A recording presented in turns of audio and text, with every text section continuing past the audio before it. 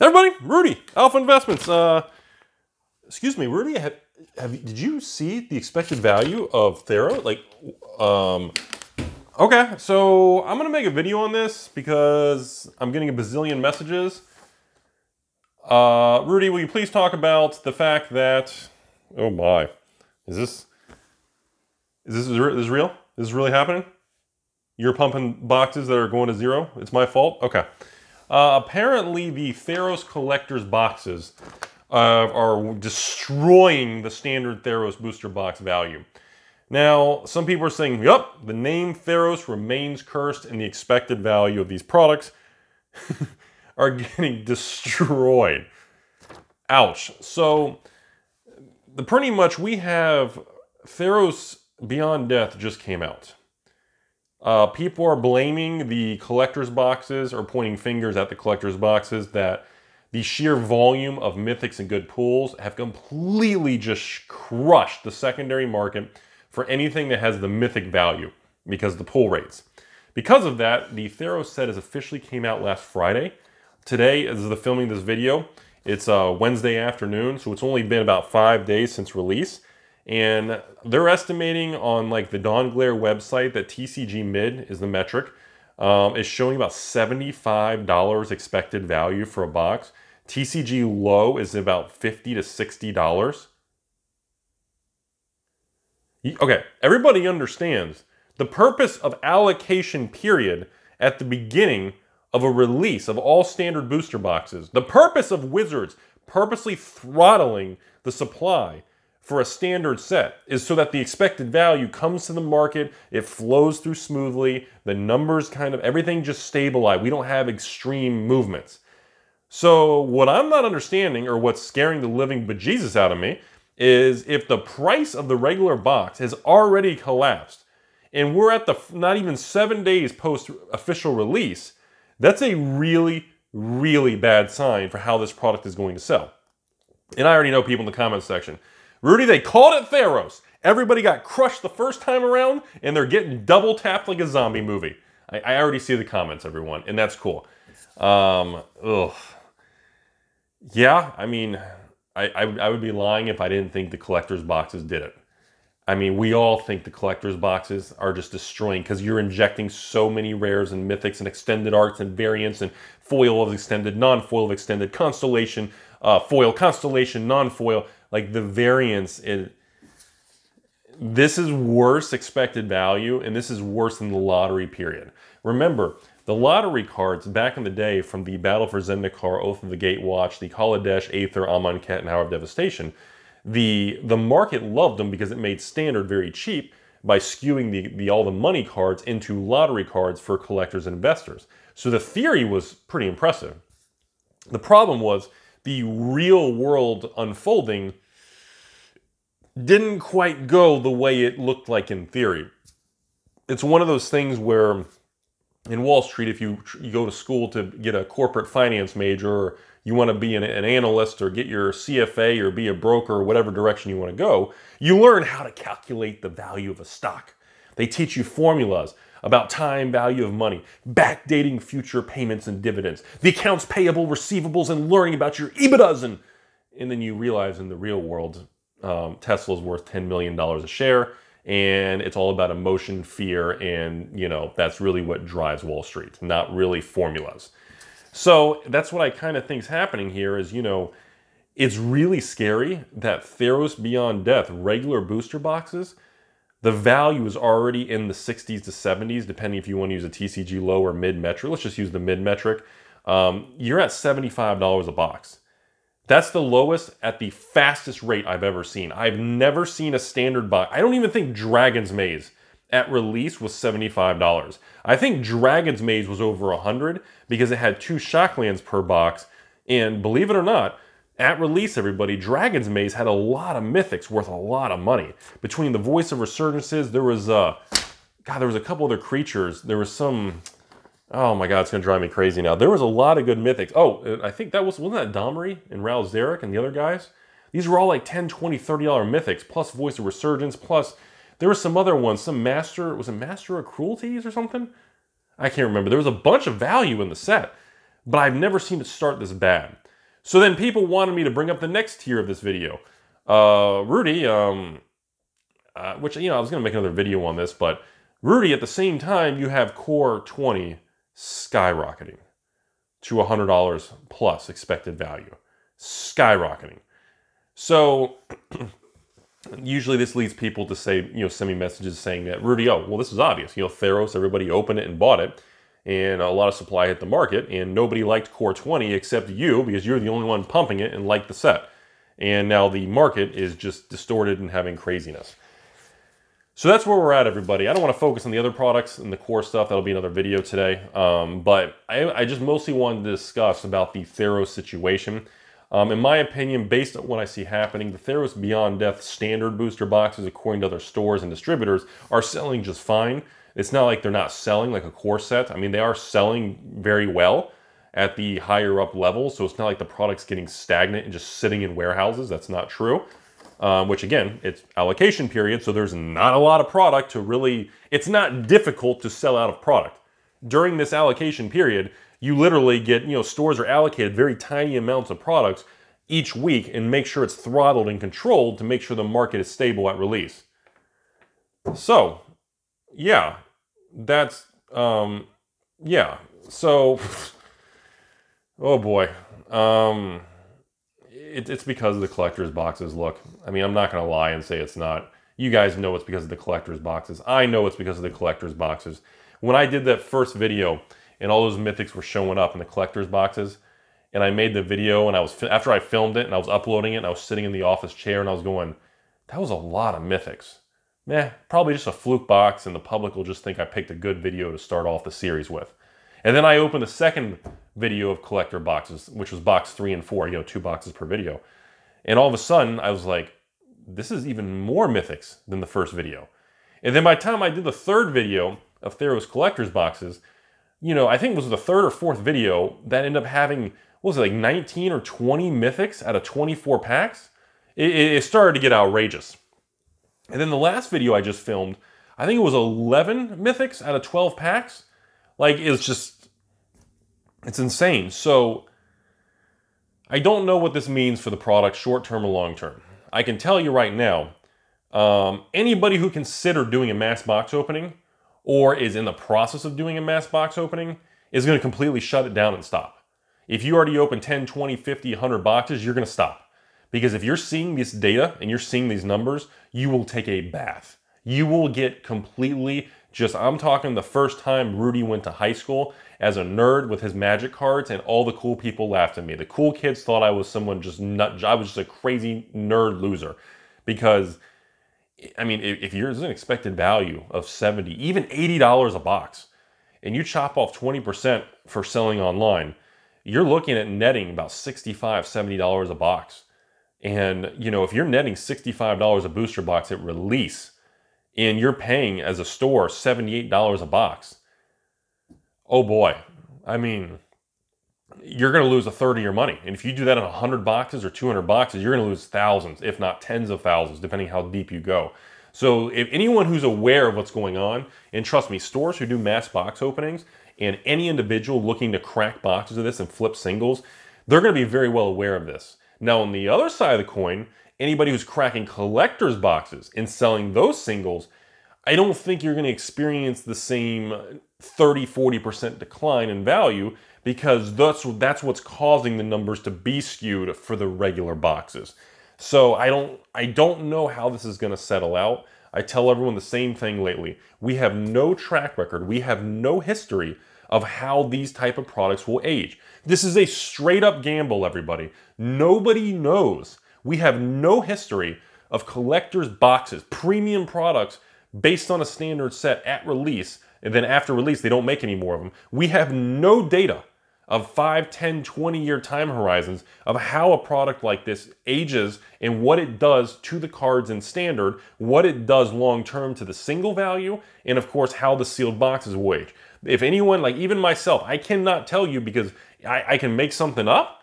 You know, some of you all out there can make up a video or maybe post on the internet, but truly none of us know. That's the blunt reality. You have no data. You cannot guess without any track record. Wait, is the camera working? All right, cool. I thought I was gonna lose you guys.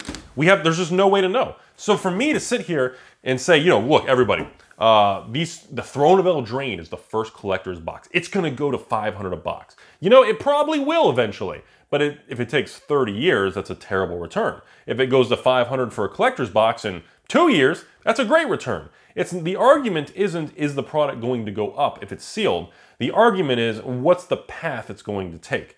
That's the difference between an amateur Timmy and someone who really puts a lot of thought, removes all the emotions, and really just looks at the raw market. And in this scenario, like I said, these collector boxes, it's a crapshoot. I mean, I tried, like on the Throne boxes, I kept 100 boxes. Because I want, and again, every once in a while I'm able to get a few extra boxes from some other just people, collections, and stores, but distributors don't have them. There's not more being reprinted. You have to remember that's a huge variable.